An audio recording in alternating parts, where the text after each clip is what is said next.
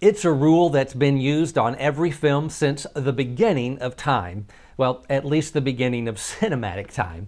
Without it, films would be confusing, disorienting, and just plain hard to watch. What is it? It's called crossing the line, but it has nothing to do with your teenage son pushing his boundaries. Stay with me because on this episode, we'll learn about crossing the line and why it's not used to make your video stronger. That's now on Video Answers.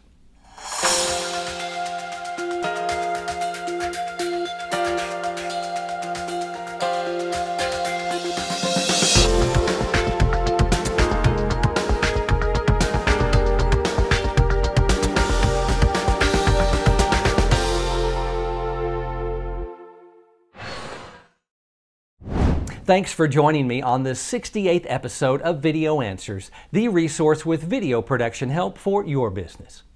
Film and video is all about telling a story. For your audience, that story has always been seen through the eye of the camera. That's why camera placement has certain rules that are followed. Now, one of those rules has to do with screen direction. Let me give you an example. In this shot, our actor is moving across the screen from right to left.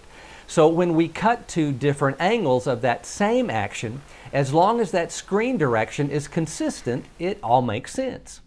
But the moment the screen direction changes and we abruptly see our actor move from left to right, the scene becomes confusing.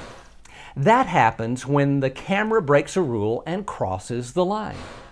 In every scene, there is an imaginary line that runs through the scene. In this case, the line is here. As long as the camera stays on one side of that line, the screen direction is always consistent. But the moment the camera jumps to the other side of the line, causing the screen direction to change, we say the camera has crossed the line. And crossing the line just means successive shots are filmed from the opposite side of the line. In the words of Dave Knox, author of Strike the Baby and Kill the Blonde, an insider's guide to film slang, cross the line by putting the camera in the wrong place and all hell breaks loose. It's like driving your car down the highway on the wrong side. So the next time you're on set and hear someone mention crossing the line, you'll know it has nothing to do with pushing boundaries and everything to do with giving your audience a better video.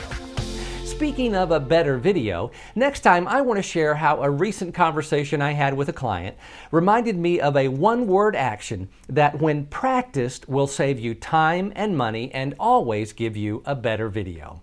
How can we get a better video? That's on our next episode of Video Answers. Now, do you have questions about using video production in your business? Leave a comment below or send me an email to answers@comprehensivemedia.com and ask away.